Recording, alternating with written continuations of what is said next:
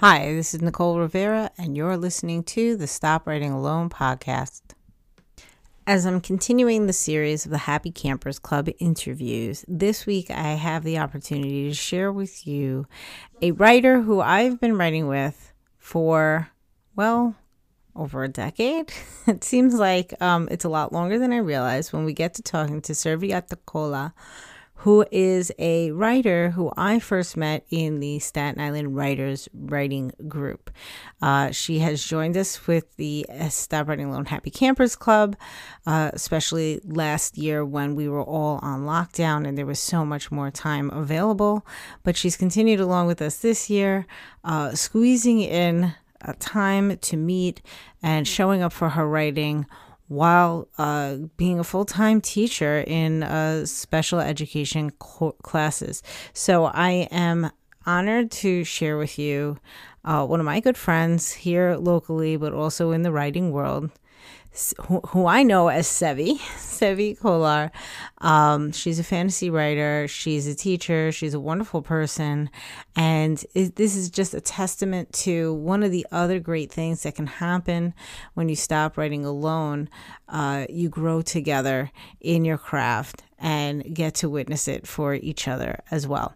So without further ado, here is Sevey. I'm here today with Servete Kolar from the Happy Stop Writing Alone Happy Campers Club. But Sevey, as I know, Servete is Sevey. It's been with me and writing community long before Happy Campers was even a dream, because she's a local Staten Islander with me here. So we were in the Staten Island Writers Group together. Since Sevey, when do you remember? I can't even remember now that I'm thinking about it. When I joined the Staten Island Writers Group, if I had to put a date on that.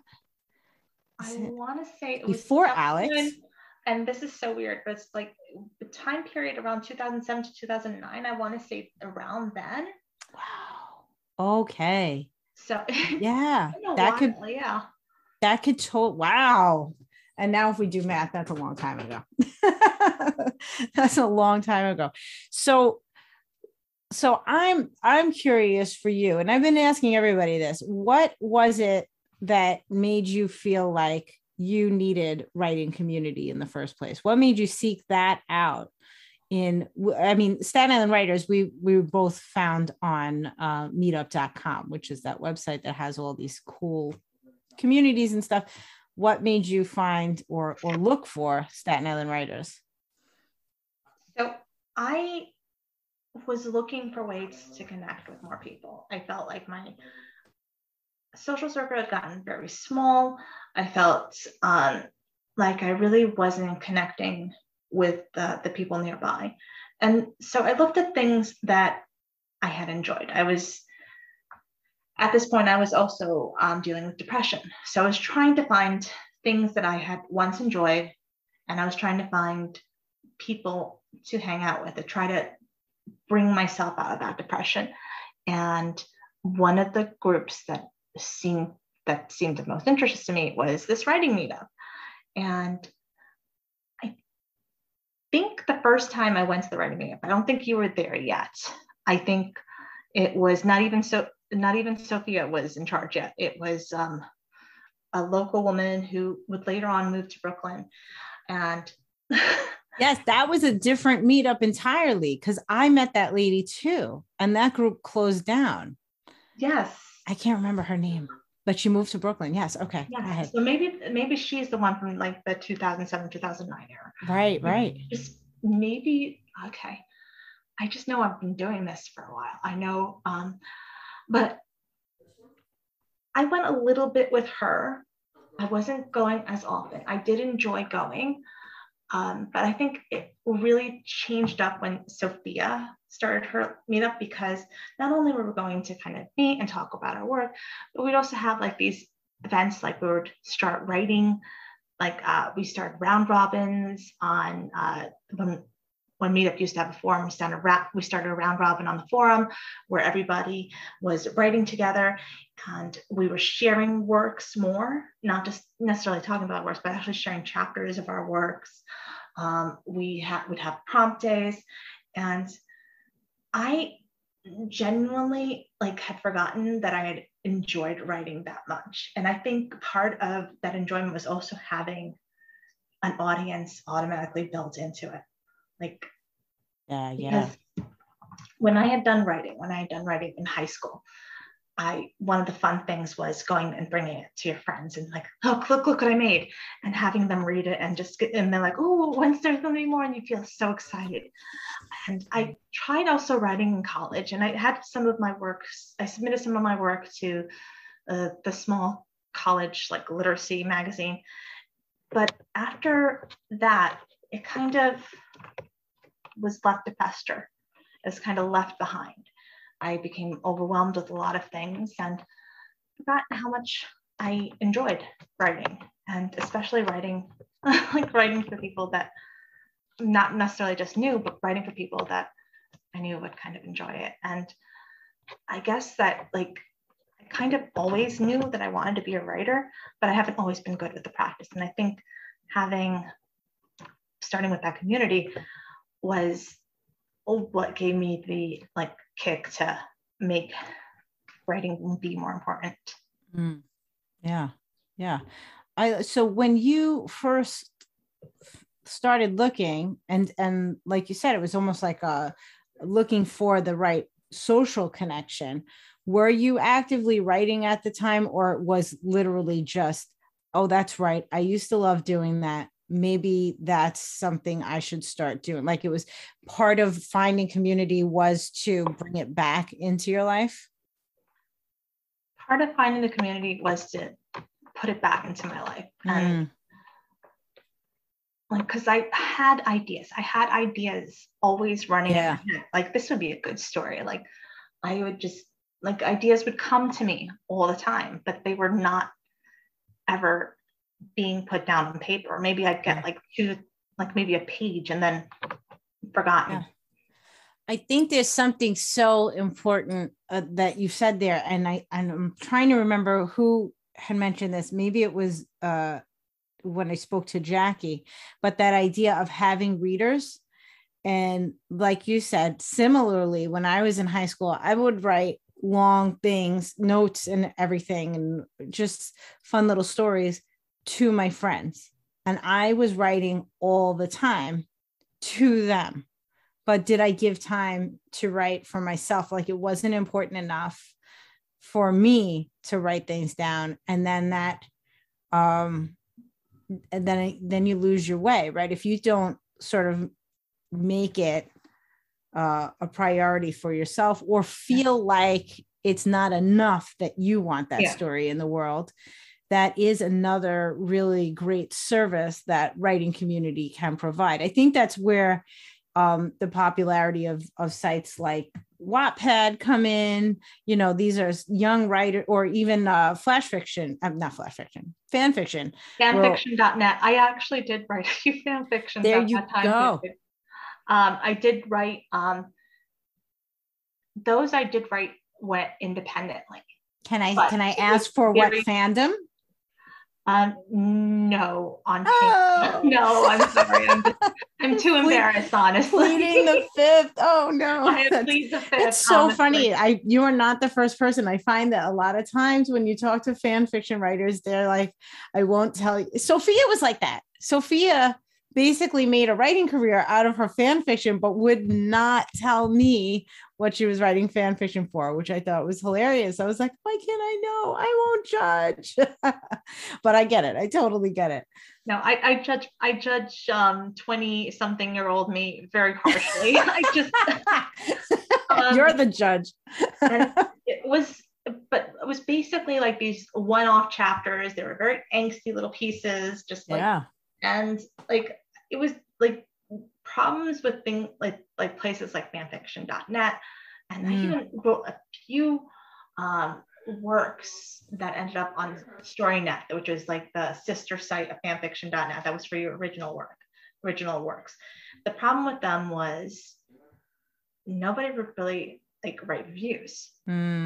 Like, you maybe get one or two people like, oh, this is good. There's such dense sites, right? There's so much going on there. How do you get found? How do people even see your stuff? Yeah. And if you don't get like that instant reply within like the first few days, it's pretty much, if it's a popular fandom, it gets buried very quickly. And most people are, and maybe this is just like what I was writing was probably like not the happiest pieces. So I get why people weren't exactly like, oh wow, this is amazing. Like, oh, this, like, I definitely get like reading it and just kind of like digesting and leaving. But I thought at the time, like, oh, maybe this just means I'm a bad writer. And I tried joining RPG to try to do writing that way. Cool. This was before the writing group. And yeah. The problem was making the connection with people to actually role play with people. Like, because I knew a few people in the RPG, but I felt like I was trying to be very silly and funny, and I guess I wasn't that funny at the time because I really did not attract that many people. It wasn't landing. It wasn't landing. So it wasn't like, it's not like the meetups were like my first attempt at trying to find a writing community. Oh yeah.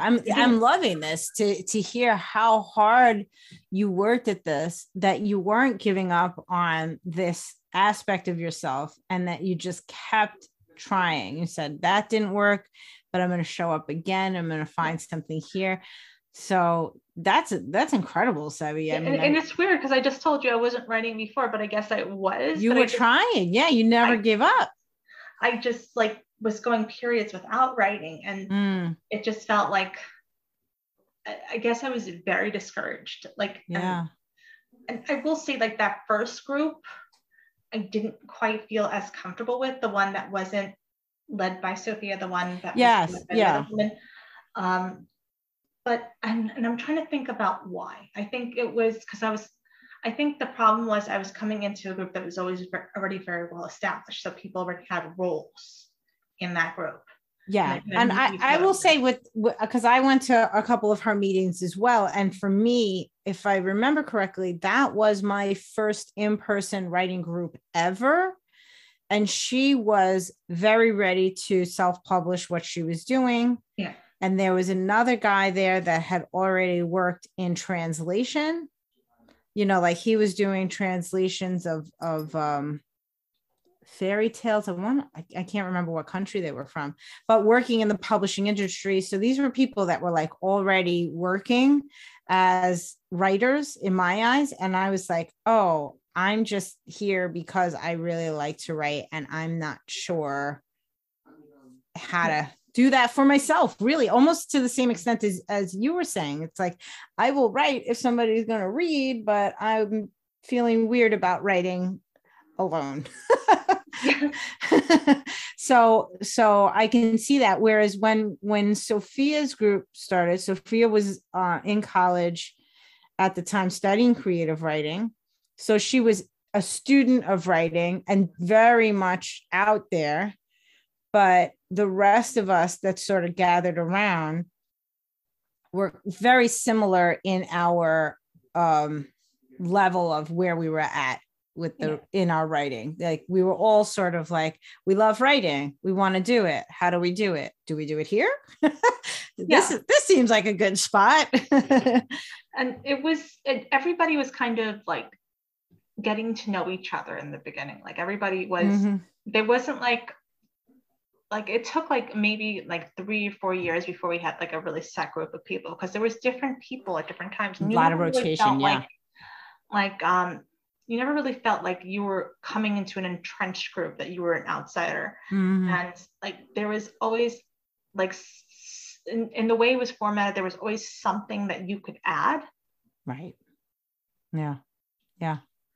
And it was true that we were kind of like, everybody was all over the place. Like some people were like Sophia she was going into creative writing professionally, and other people were just working on trying to finish a first novel for like a self-publishing thing. Other people there was other people were editors and selling stories, but there was also a lot of other people who were just doing it because it was something they enjoyed and hoping to get to that point of writing that one novel. Yeah.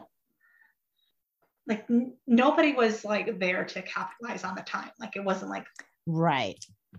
Like, oh, we're going to focus on my story today. It was like, okay, so like we can take 15 minutes each of sharing, and it was divided very democratically, I think.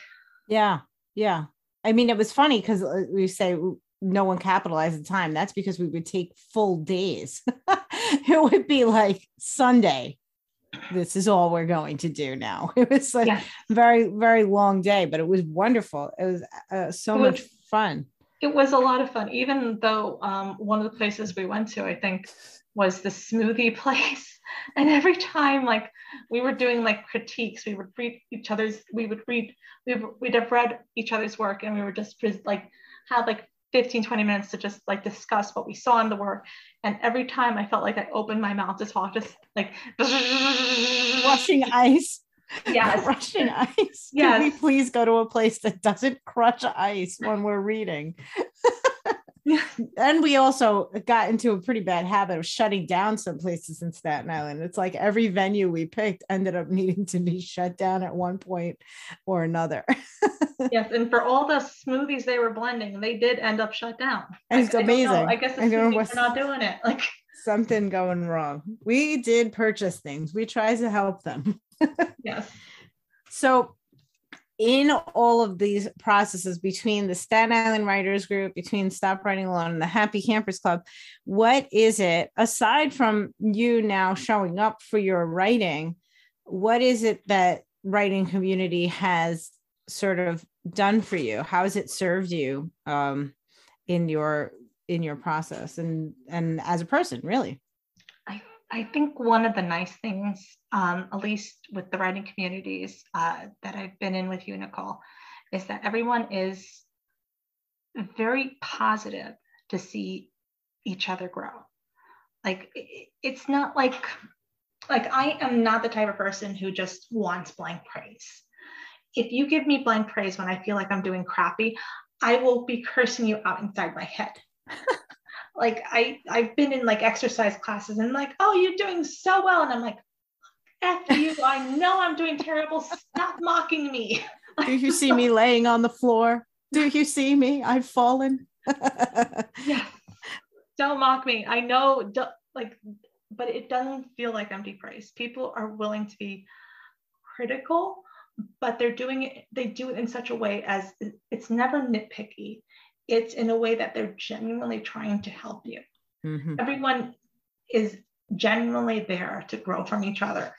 And it's a very aspirational in some ways because, like, don't give me blank criticism, don't give me blank praise.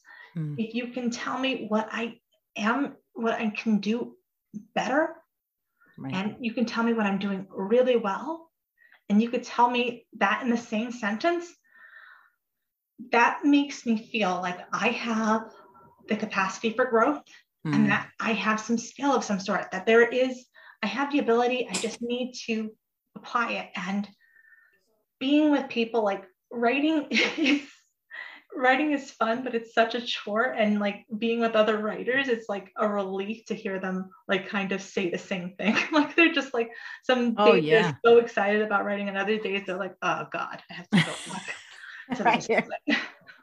And it helps me like put things in perspective. I'm not the only one feeling this way.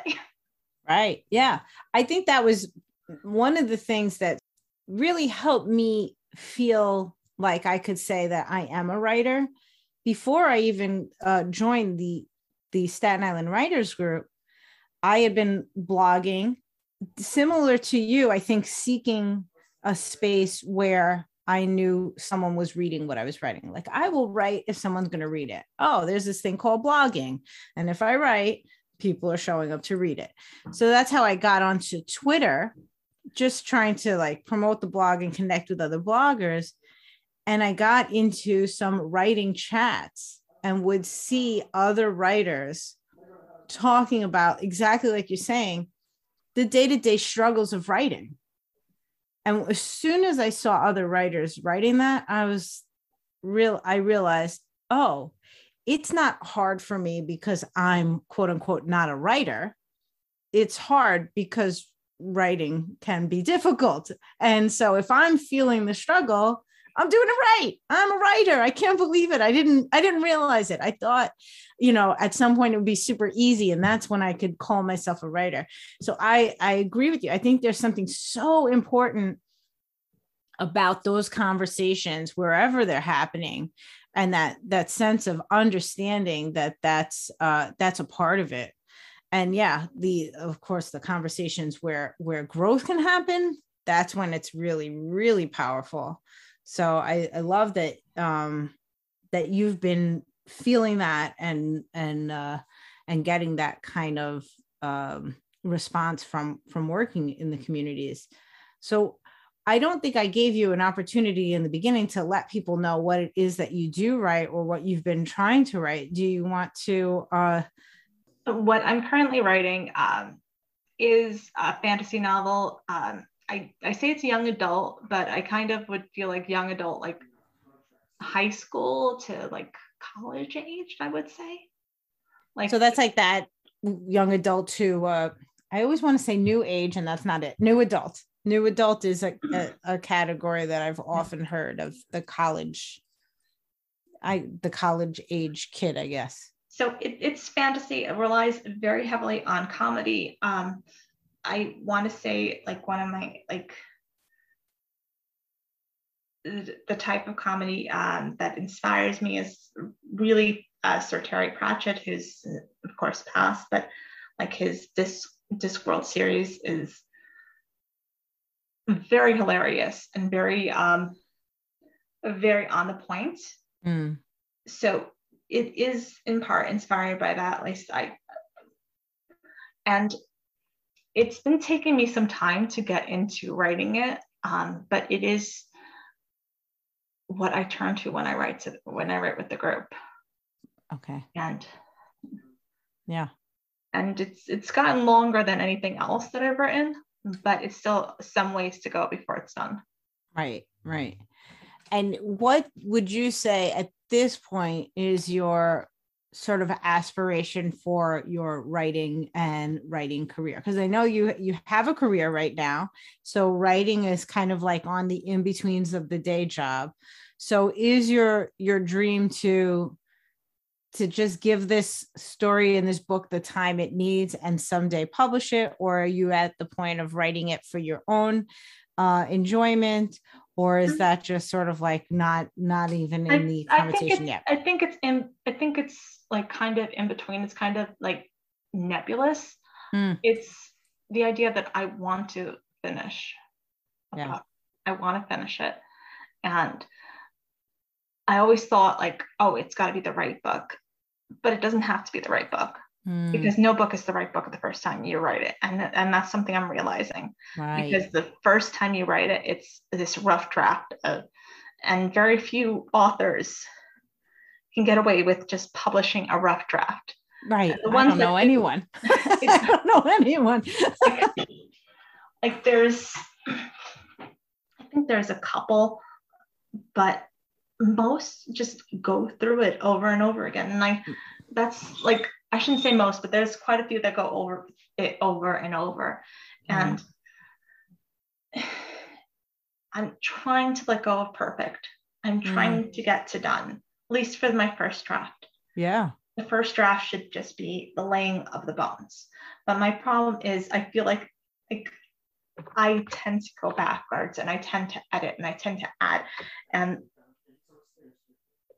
that's where I need to stop, because in doing that while in the middle of writing, I think that kind of messes up the flow of what I'm trying to write in the future. Like you get fixated on what's happened in the past and you have to focus on what's going to happen next. Yeah.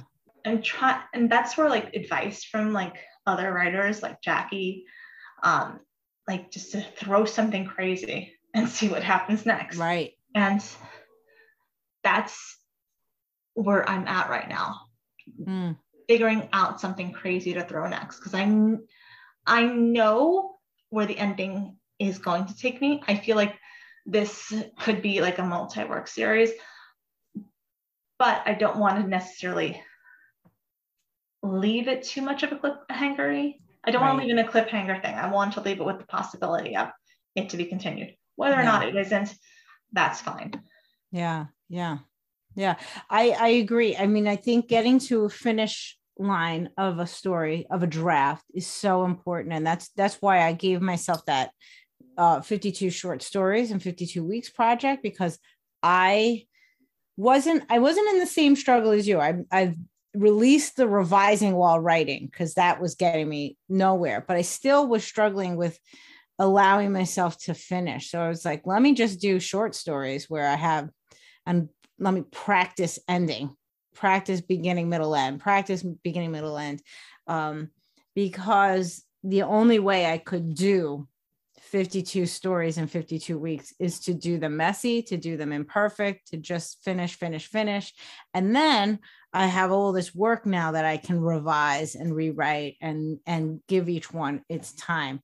So, and could I comment on that, Nicole? Because I have to say, like, your writing has really grown. Yeah, I think you are in a position to see that. Nancy, who I've interviewed before, who's in the writing group with us, you two ladies are probably the only people, aside from like family and everything, that are in my life that could really attest to that besides me. I opened up files on my computer and I'm like, oh, how freaking adorable was I? Like I do see it. In certain spaces, but I thank you, because I wonder if I'm just feeling proud of whatever I've accomplished, little things, but I can see a difference myself. And I do think that not only, clearly I see a difference from when we first started writing groups in Staten Island writing groups. I have those files on my computer to now. But in the last like 5 to 10 years, with really doing writing prompt parties a lot and doing the 52 short stories, I can see so much change in this short amount of time. So I think there's a lot to giving ourselves those challenges of finishing and then revising, and really working on stories. And it only happens when we release the perfection of that first draft. I was very much in that same mindset as you, that I believed it had to come out of my pen perfectly on that first time. And again, it was tied into that definition of me being a writer, that if I couldn't do that, then I wasn't a writer. And I really do, me, we're both teacher souls here, right? Like, I love me, the education system, but I do feel like it failed me in my writer soul, because there was not really an emphasis on revision for me in school. It was write this thing, have it in tomorrow, and it will be graded. And that was that. It wasn't like write it. I had maybe one or two teachers that talked about the revision process, but I did not understand what they were saying, because every other teacher wanted stuff done in one draft. So I was like, this seems like a waste of time. So, that was a hard lesson to learn, a very hard lesson to learn. And that wasn't something I necessarily learned. Like, I was, like, you were in Catholic school, I was in public school. And I guess maybe that was the time period that we were growing into. Like, I don't teach general at high school, so I don't see how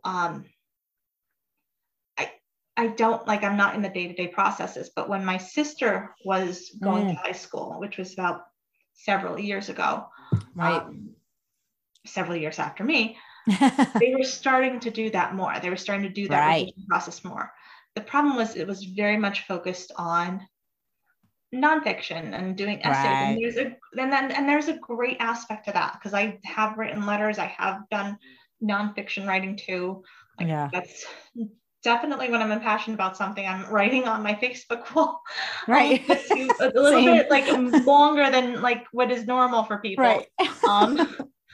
But there is value to nonfiction, but I think the emphasis on nonfiction at times denies like the importance of fiction. Like, I remember reading somewhere that fiction teaches us empathy.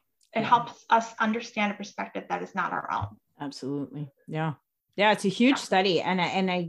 I think that's something that I talk about on the podcast frequently, because I just also want authors to understand and writers to understand the incredible importance of showing up for your work, because it sometimes feels like it's frivolous or what have you, which is to me, that when I first read that study, I think I was either blogging or just starting Stop Writing Alone. I don't remember when the study came out, but I remember the study coming out at almost precisely the time that the New York City public school curriculum was saying we need to emphasize nonfiction in the classrooms. And my husband had to start teaching more nonfiction. I was like, no, look at this study. It's all about how fiction builds empathy. And that's what the world needs now. And that really is like my clarion call here to all writers, that I think there's something when we write fiction, there are times that we get lost in thinking that maybe it's a frivolous endeavor and, oh, there's more quote unquote important things to do with our time. And we should be serious, especially if we talk to people that are not writers who have, other careers or what have you.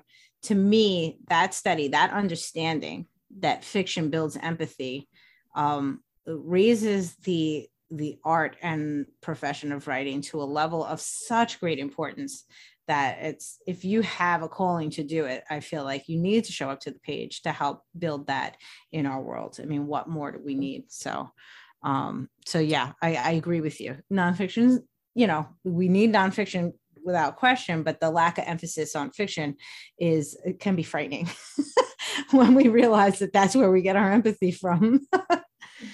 But yeah, so I do want to ask you, there's one question that I've been asking everybody that I've been interviewing. I'm always about us writing together and Stop Writing Alone, but is there a part of your process when you're doing writing where you need to be alone, where you need to sort of like shut the door and be with yourself and your writing to get it done? Or are you the opposite, that it's only getting done and you're only truly showing up if you're in community? As much as I'm an introvert, I find that I write more when I'm in the community. Amazing. I love it. I left the community for a while. I got overwhelmed with work, and I was like 3 to 4 years, and I barely touched my writing. Right. I was still thinking of stories, but I'm like, oh, I don't have time. Right. Or I'd be distracted by something else. It's very easy to just veg out and ingest other people's work and not really focus on your own. And I want to kick myself, because I think in those years that I wasn't active, I lost an opportunity to grow. And like coming back and like, again, seeing how much you have grown and like reading some of your stories, and I'm like, oh my God, this looks published. And I'm like, oh shit, I've like, how much have I grown? I have not grown that much. I have not been as dedicated as Miss Nicole.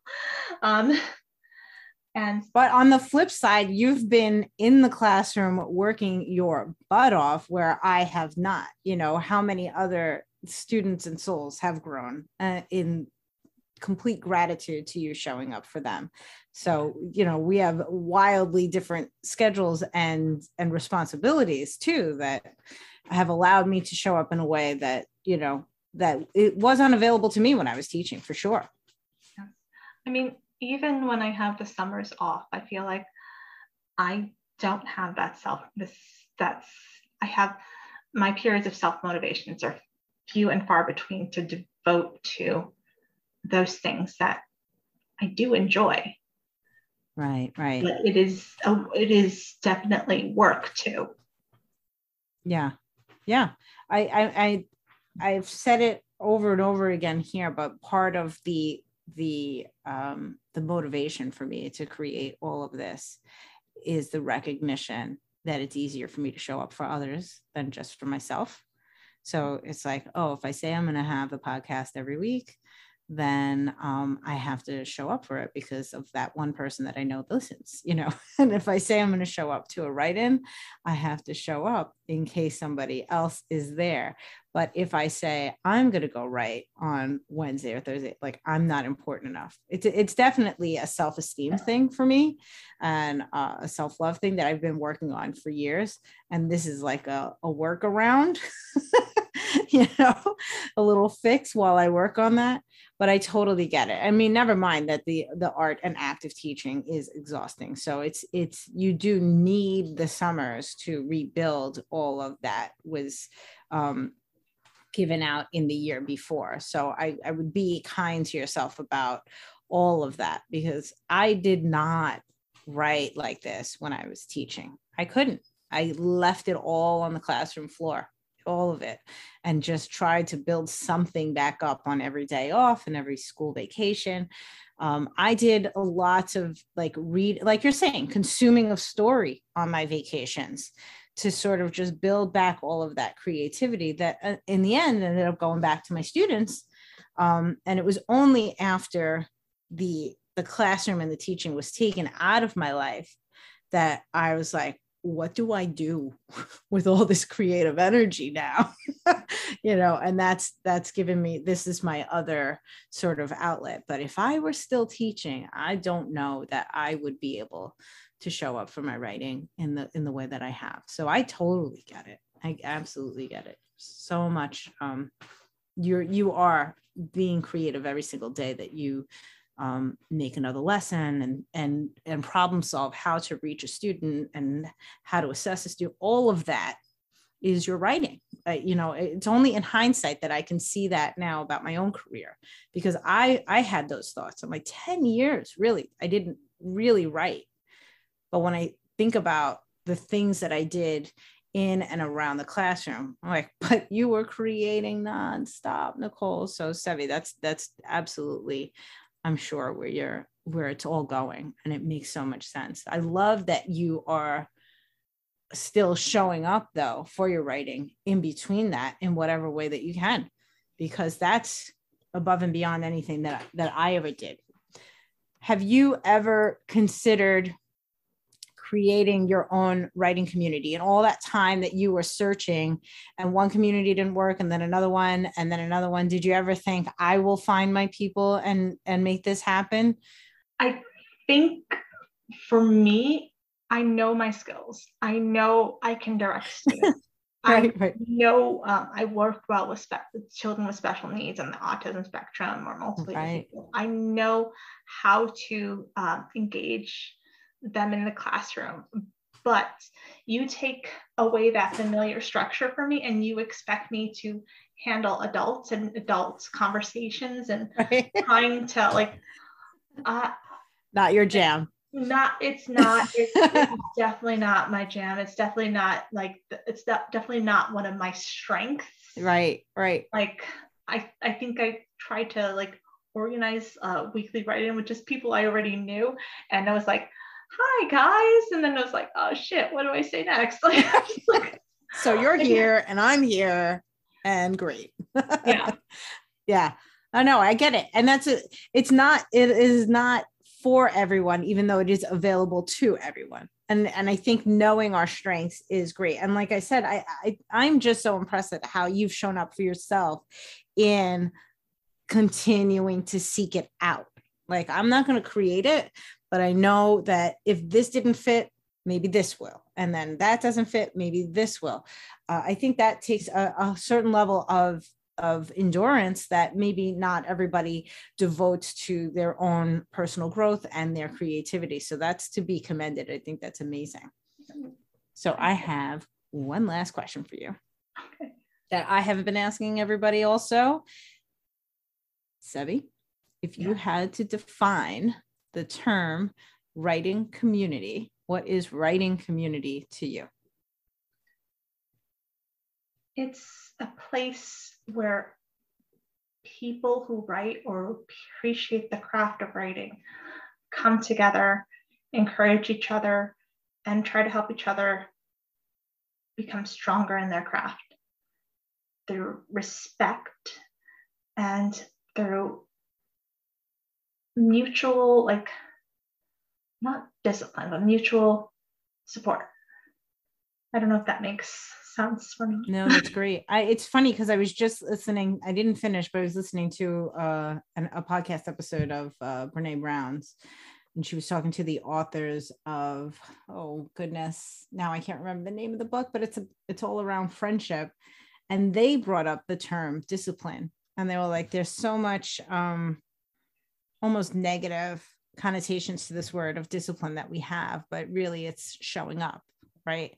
If we think about it as showing up for ourselves and showing up for our friendship and our relationship, like that's what we mean when we say discipline. So I think it's really interesting that you use that word, but you were like, not discipline, support. But I think it is kind of in that realm of what is discipline really? It's showing up for each other, showing up to our writing, showing up for support. Yeah. No, I think that was great definition. Awesome. Love it. So, Sevey, anything else that you want to share with the Stop Writing Alone community while you have their ear? Just Nicole is an awesome person, and you should definitely check out her podcasts and her community. And I think anyone would be blessed to have someone like her leading their writing communities. Oh my goodness, Sevey, you are ridiculous. Thank you very much. I am awesome because of the people that are around me. So I thank you for being there for all these years, which is a really, really long time. It's bananas when we think about it. I think Sophia's may have been like 2010, 2011. It makes sense because it's definitely before my son was born, because you guys were there through my whole crazy pregnancy and everything. So yeah, that's a decade at least that we've been in each other's lives. It's wonderful. Sevey, thank you so much for spending the time with me today. And thank you for all of your support through all of these years. I can't thank you enough. This was really, really great. It was good talking to you. Bye. Bye. Well, I enjoyed that, and I hope that was enjoyable for you as well. I love talking to writers who are at all different stages of getting to publication, already published, or fitting in writing around life, not being the person that says, I've always wanted to write a book, I guess I'll start it someday when I retire, but instead just taking the time when you can, however you can, to show up for this thing that lights you up. And that's Sevey to a T. I as I said during the interview, I admire her so much because she's doing what I know I needed to do for myself back when I was teaching. But I couldn't see it then. I couldn't see the importance of making sure that I was getting to the page outside of my classroom. So anyway, it was a great conversation for me. Really enjoyable going through all of these interviews as I'm revising the Stop Writing Alone book. But I just want to say, for anybody that listens to the podcast in real time, like every Thursday morning when it comes out, I do want to apologize for not showing up last week. I'm not sure I mentioned it here on the podcast, but we have in our home experienced 2 floods in the last month, and one was pretty well covered in the news with the remnants of that storm Ida.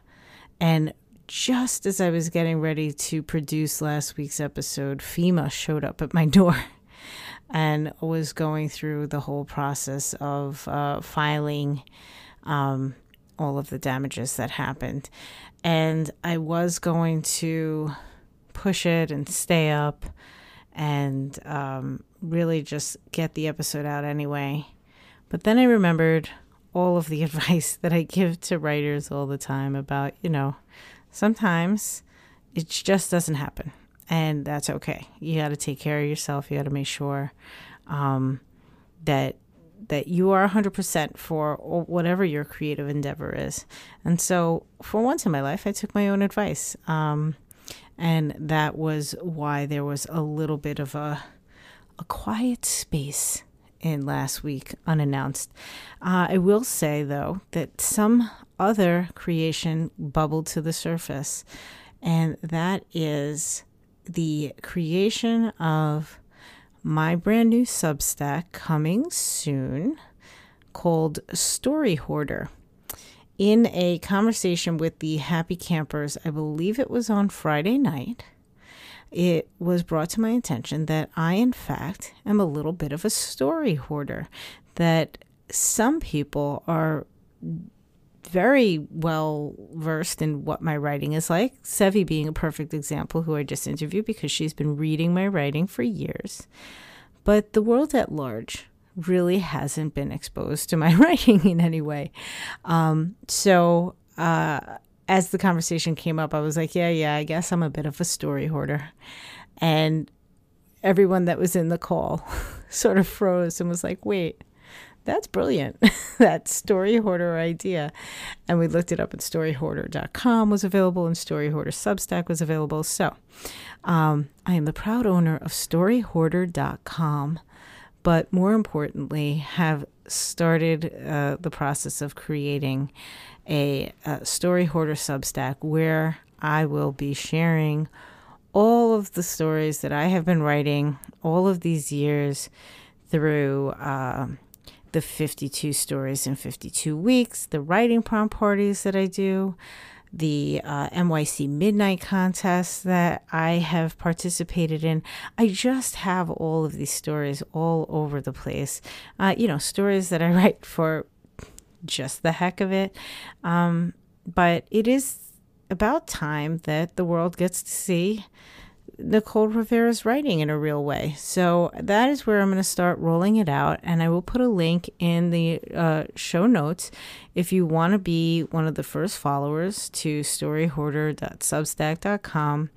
I believe I will be putting out my first post that sort of just explains what Story Hoarder is and where it comes from. And then probably next week, or perhaps the week after. Next week is a holiday. I may be taking off for Thanksgiving.